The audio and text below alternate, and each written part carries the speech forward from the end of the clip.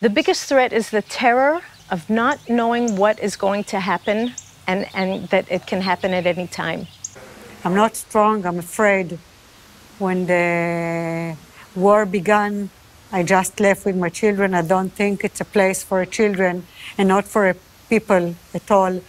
I'm not strong, but I can't forget this is my home. This is the place I live.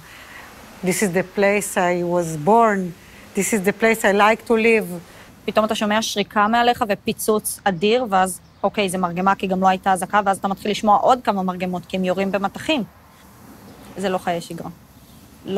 לא במודע ולא בתת מודע כשאתה חי תחת איום כזה, לא לנו ולא לילדים ולא לאף בן אדם שחי פה. For the last 14 years now, we have got used to the reality of being shelled by mortar shells, Qassam missiles, snipers shooting every now and then.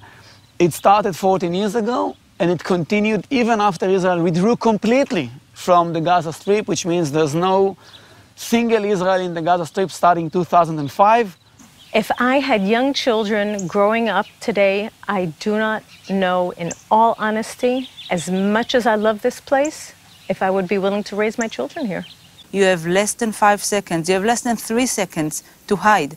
And once you hear the alarm, and sometimes you hear them very often, the only thing I want to go is to see my kids and hold them tight and know that they are safe. And unfortunately, I can't give them that safety. You don't let your child to go to play football with the children because you're afraid.